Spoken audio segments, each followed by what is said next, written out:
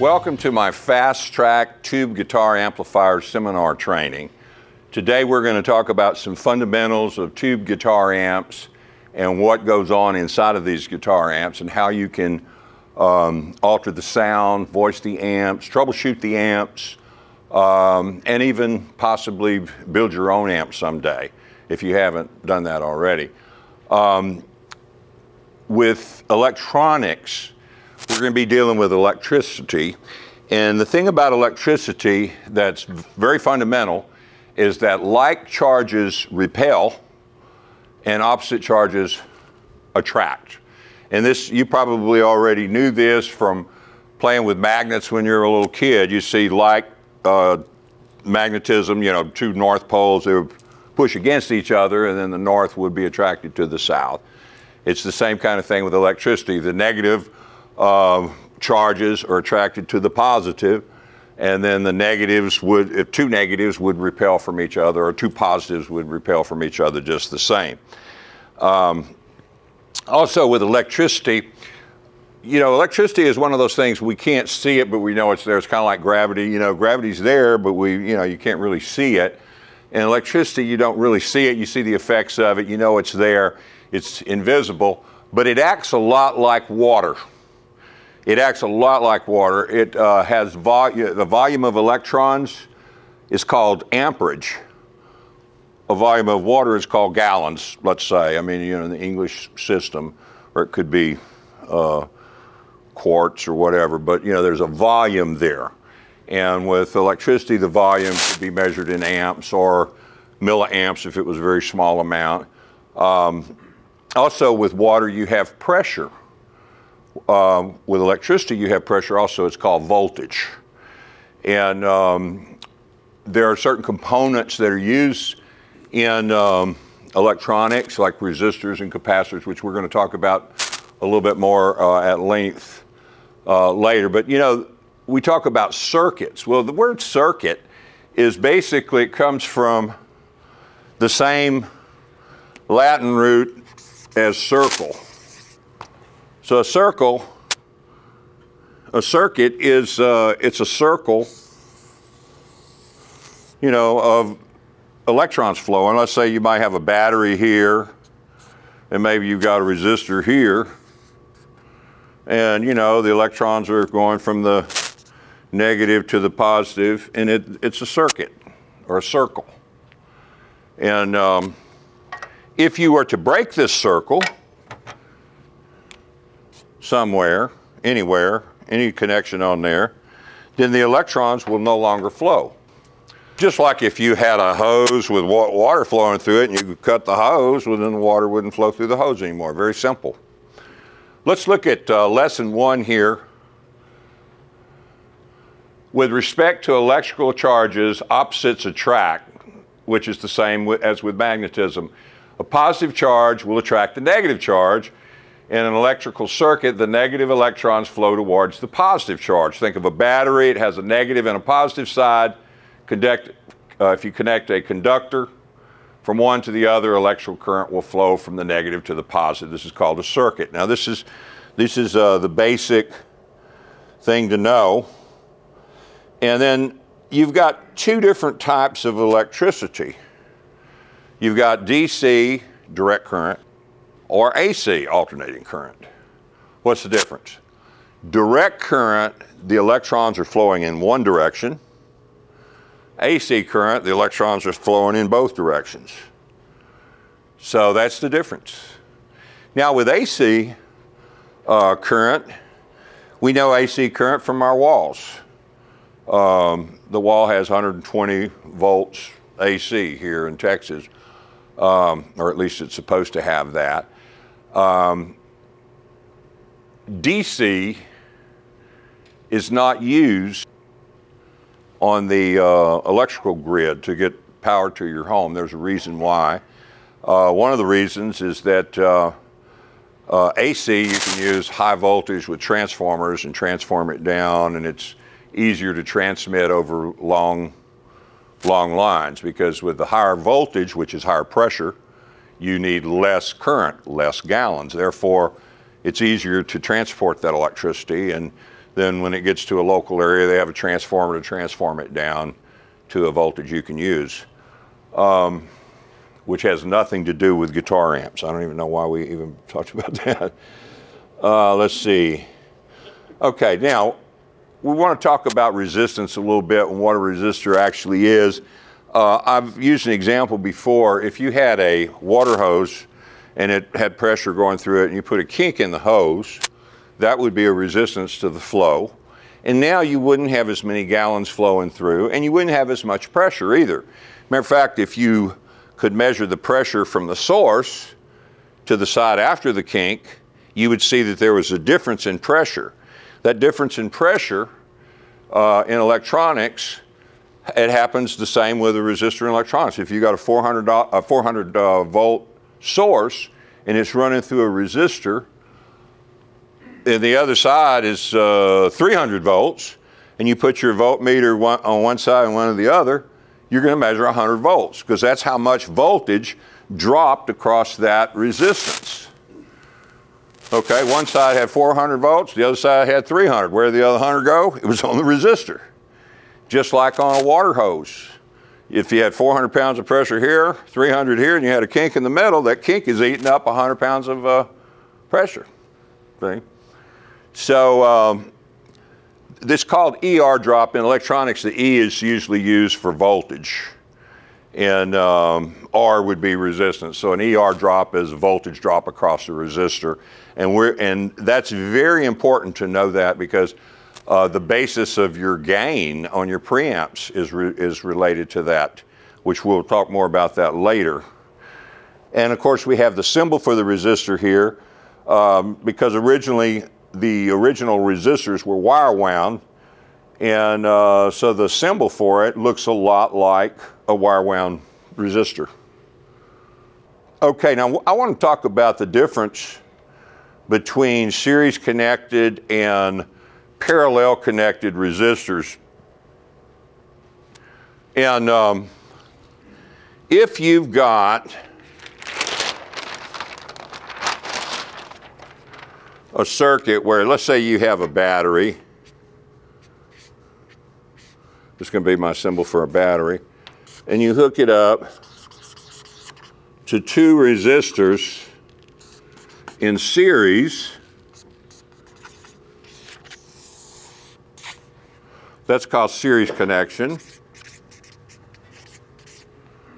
You could hook it up in there. Another way you could hook it up to resistors is you could hook them up in parallel.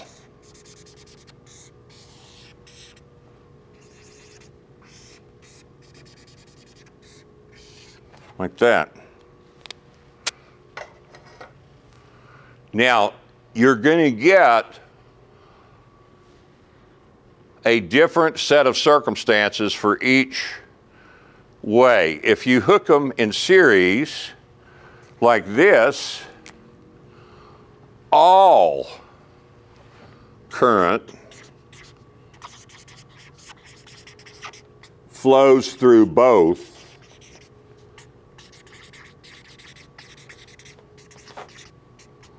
resistors. That's one thing we know about this, because as the current leaves, it's got to go through this resistor, and it keeps on going, it goes through this resistor. So that's one thing about series. With parallel, that's not the case. I don't know if I spelt that right. Parallel, two L's there. With this, all voltage is the same. So in series, all current is the same because you got the same amount of current going through this one that's going through this one. But in parallel, all the voltage is the same. If you've got 9 volts here, 0 volts here, then this one has 9 volts across it, and this one has 9 volts across it. The voltage is the same. On this one, the current splits in accordance to the resistor values. And on this one, the voltage splits in accordance with the resistor values.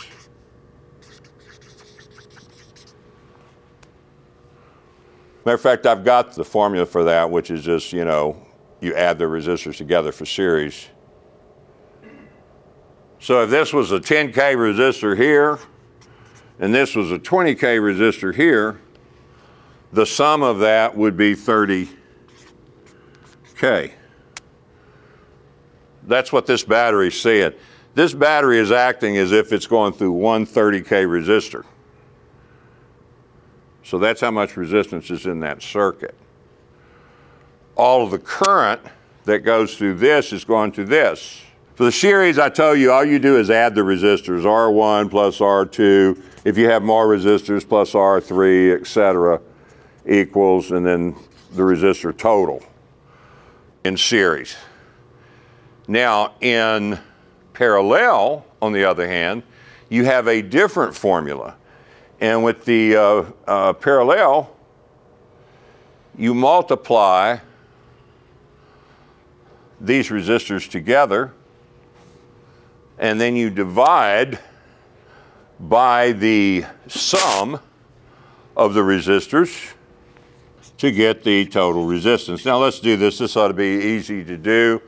Let's use the same values. Let's say one of these is 10K and the other's 20K. 10 times 20K is 200K, right? 200K. And then R1 plus R2 is 30K. Divide the 30 into the 20. This cancels out, so 3 into 20 is like probably 6 something, 6.6K. So now this battery thinks it's operating into 6.6K because that's what this total resistance looks like to this battery.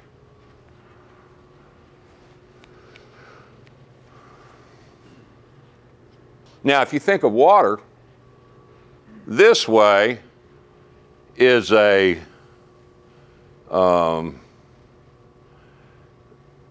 way you're going to have less current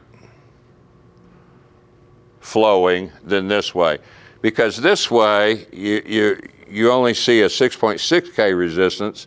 This way, you see a 30K resistance. So there's a lot more resistance in this battery circuit, so therefore you're not going to have as much current flowing. Just like if you take a hose and put a bigger kink in it, you're going to have less gallons flowing through it. The bigger the kink, the less the flow. Same thing here. And here you've got less of a kink because it's only 6.6K. This is going to draw more current.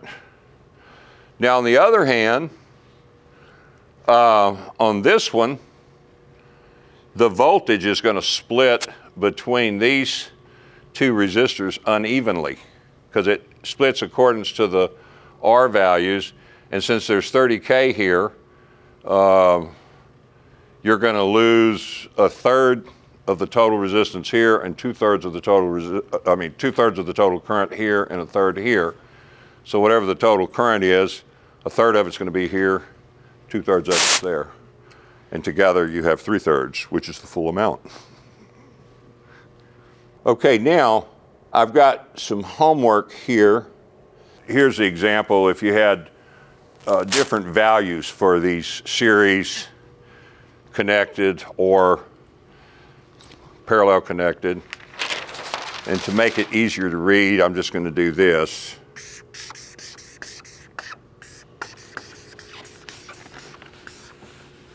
R1, R2, this is series. And then parallel would be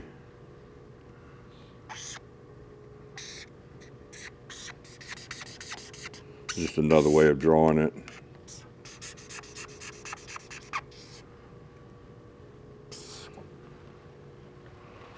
See, one way all the current goes through both, all current that goes through this one has to go through this one. The other way, the current splits two different ways. See? But we're going to look at some possible values. Like you got for R1, 300, and R2 is 4,000. So 300 and 4,000, so this is going to be 4,300 because it's the sum of the resistances. But if you had 300 here and 4,000 here, then you would multiply the 300 times 4,000, and then that would be divided by 4,300. I know you could cancel this out, and you'd have 12,000 divided by 43,